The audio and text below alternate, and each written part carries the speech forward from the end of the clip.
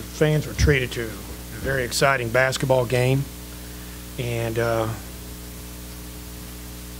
we had some difficulties controlling Shamir Davis, and he had 19 points, but he also brought a lot of offense to a lot of other players on the team with his penetration, and we had trouble guarding him, as evidenced by Trey Pinckney's 4 fouls and Hal Bateman's 4 fouls. I thought we really lost probably a lot of ground there when we were down, I want to say 53-45. And we could have folded then, but our players did not. They showed a lot of heart. They showed a lot of toughness. Came back and did a heck of a job getting us within 2 on, I think, a couple of occasions, maybe 3. We just couldn't seem to get over that hump. We gave up that offensive rebound at the end on the long 3. It bounced long, and they got their own rebound. And that's when my heart sank, when they got that rebound. Up to that point in time, I really was confident we're going to win the game. But when they got the rebound with about 48 seconds to go, somewhere in that area, and I think that really shot down the chances of us winning this basketball game.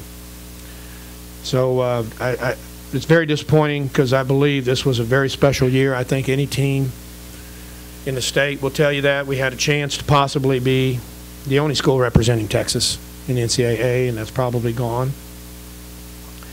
And but these guys have played so hard all year long. They have done so much to bring pride to not only themselves, their families, but Stephen F. Austin, the Nacogdoches, East Texas communities. And I can't say I just can't tell you how much I'm proud of these guys for what they've done all year long. It did. It had, you know. But I thought Trey Pinckney, though, at the end was playing good enough that we decided to stick with him. I mean, this is the second time I thought Hal got frustrated, and he lets himself from time to time do that. And after spending 2 years with him, I can recognize that, and I felt like he's not where he needs to be, mentally speaking. And so I felt like Trey was doing a good job, or as good as he was, as Hal was. So I decided to stick with Trey there at the end. I really believe there was a difference in the game. Shamir Davis, you know, getting by both of them quite often, and breaking our defense down as good as he did. But there's a lot of things. You can look at our 14 for 23 free throws. I mean, we very seldom give up more than 6 or 7 offensive rebounds. We gave up 11 tonight. I've always worried about this tournament because we played 7 or 8 guys. And I always felt like 2 games in 2 nights, much less 3 games in 2 nights, could wear us down. Could wear us down. We have never had. We just don't have the depth that I'd like to have.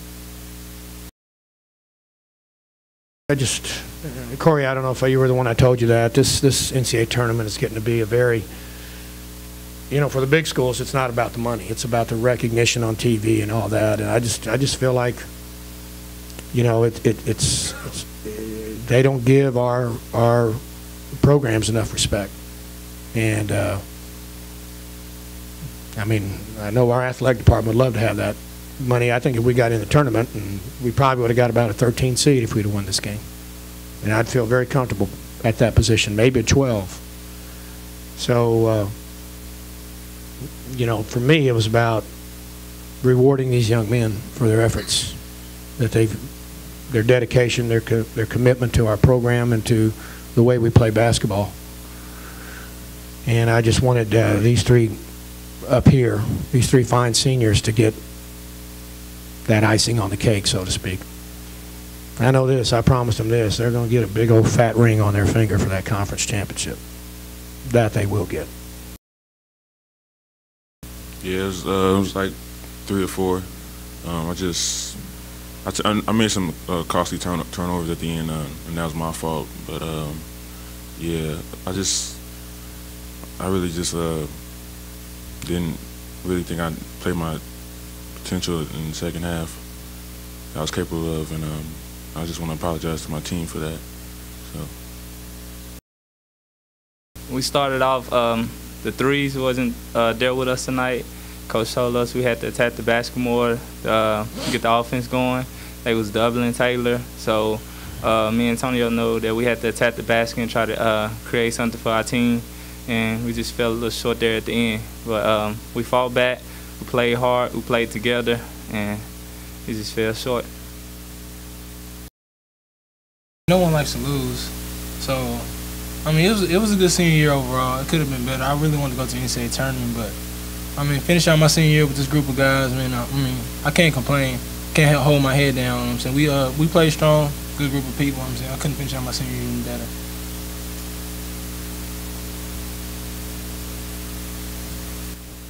You know, I'm gonna go back to what I said earlier about our bench. You look at 7 guys. You take these 3 guys. You take Hal Bateman. You take Jacob Parker, Thomas Walkup, and Trey Pinckney. And Nikola Gajic broke his thumb against Oklahoma, was out 7, maybe 8 weeks, somewhere in that vicinity. I mean, when you look at us playing 7 players, and I'll say 7.5, because Nikola, even though he only got 4 minutes tonight, he's given us some valuable minutes in the last 2-3 weeks. I've really been amazed at their accomplishments when you talk about basically a 7-man rotation. To win 27 games with 7 players playing 95% of the minutes is amazing to me, just amazing. And it speaks to those players' hearts, and even the players who didn't play, to say, we're okay, coach.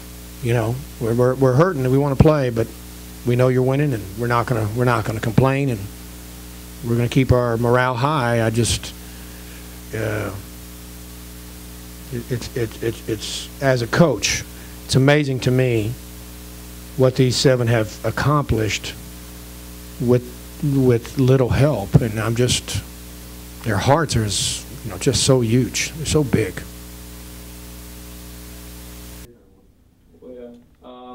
We support Northwestern. They're representing Southland.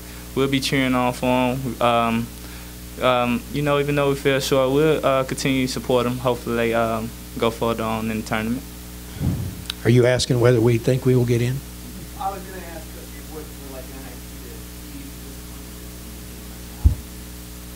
NIT. Well, you know, we know we're going to get the NIT bid because we're conference champs. And, you know, I don't know if anybody's followed all 3 Northwestern games come down to the wire like this, every one of them. I mean, I don't know, if you play 10, someone's going to win 6, someone's going to win 4. Heck, it might go 5-5. So tonight was their night. Unfortunately, that means a lot. Like I told these guys, we had 13 kids on scholarship, and 10 of them arrived in June 1st, lifting weights 3-4 days a week, doing some conditioning during the summer. The NCAA has allowed us to work with these guys 2 hours a week during the summer. So they give up their summer and come work with us, and then they put on quite a show this year. And that's the frustration of being one of those 12 or 13 conferences that only give out 1 bid. You know, you can have a heck of a year, and then if someone on your team or a couple of players on your team aren't playing at their highest level, it goes away. I mean, it just, all the attention. Now we're going to go. We've been at the NCAA, we've been in the NIT, and on the NCAA, I'm fielding phone calls for hours from all over the country. On the NIT, I'm taking 6 or 7, and we wanted that attention for this team, for this program, for this university.